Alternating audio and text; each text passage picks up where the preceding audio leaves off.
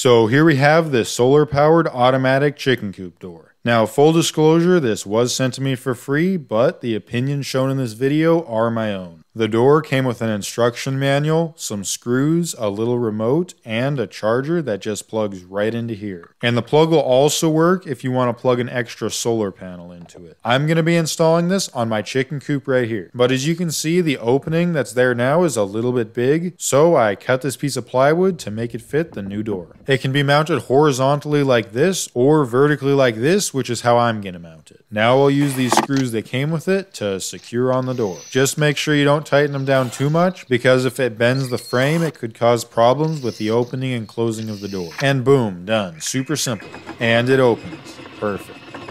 Now taking a closer look, here's the solar panel. And then here's the control screen. This number here shows how much sun is hitting the solar panel, and it's not much, but it should be plenty because it really doesn't take that much power. I haven't had this long enough to be able to test it myself, but supposedly it's supposed to last a full year on a single charge, which is pretty cool. There's 4 different modes that control when it opens and closes. Time, light, time, light, and light time. And depending on which one you select, it'll change this here. There's also a pinch protection setting that can be turned on or off, and it'll stop the door if there's a chicken sitting there. Here I'll test it so you can see how it works. As you can see, if it senses anything in the way, it'll open back up, and then after 20 seconds, it'll try and close again. I do want to mention that I had some trouble with this feature, where the system would detect a pinch when the door shut normally, and then it would just keep opening and closing because it must have thought it was pinching something. I tried some different things, and now it seems to work right most of the time, but not every time. So maybe it's just a malfunction in my door, I'm not really sure. Anyway, apart from that, the door works great. And the automatic mode is super nice, and it's what I use, but you can also open and close the door manually, or use this remote, which is really convenient. So now that I got it installed, let's open it up and see how they liked it.